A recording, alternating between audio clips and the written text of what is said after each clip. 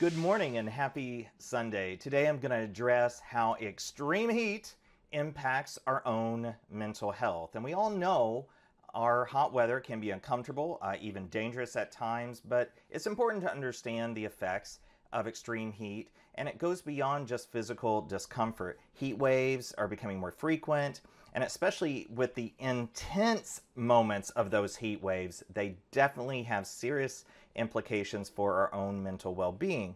So I want to talk briefly about the direct effects. So high temperatures cause heat exhaustion, heat stroke. These are medical emergencies. If you see anyone like that or you yourself are experiencing that, please seek medical emergency immediately. Now, what you may notice if people are experiencing those, they may feel weak, dizzy, and confused.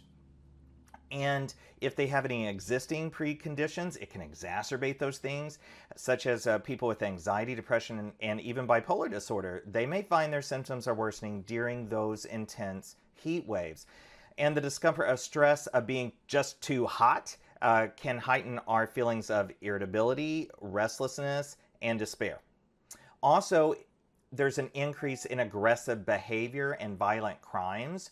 And so be aware of that, that you want to take breaks often throughout the day. If you need to speak to your loved one, if it's going to be an intense moment or discussion, make sure you're cool first before you have the discussion. Make sure they're cool before you have the discussion. And disrupted sleep. Often with intense heat waves, we get a ton of disrupted sleep. We need sleep. It repairs our body.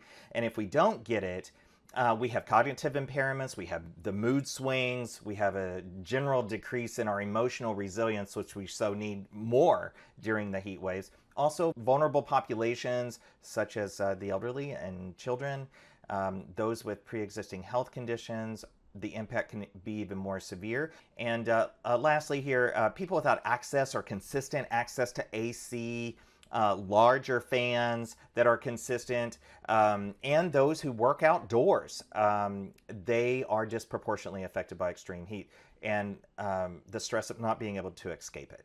And so we want to make sure that we have our eyes focused on them and raise the awareness. Take breaks often. So what can we do? I've been trying to tell you little tidbits along the way. Stay hydrated throughout the day. Try to drink things that have electrolytes in it, and eat foods that have potassium in it throughout the day. Seek shade if you do have to be outside. Take plenty of breaks if you're having fun outside. Wear breathable clothing like I am right now. Using fans and air conditioning can most certainly help. Seek out cooling centers. Cooling centers are now opening up. Seek them out. Check on your vulnerable friends and family and neighbors during the heat waves, and maintain a routine. Engaging in stress relieving activities, even swimming and those types of things are all great. Meditation or gentle exercise and ensuring adequate sleep can also help. So as we continue to experience the more intense and frequent heat waves, it's essential to recognize and address the full spectrum of the impact, because I want you to have fun and I want you to have safe fun, but I don't want you in hospitals either. So we can stay informed, prepared, and that will help our communities stay resilient in the face of these heat wave challenges. And always remember, you are worth it. Lean into being the best version of yourself. Keep those questions coming, and remember, you are not alone in this journey. Happy Sunday.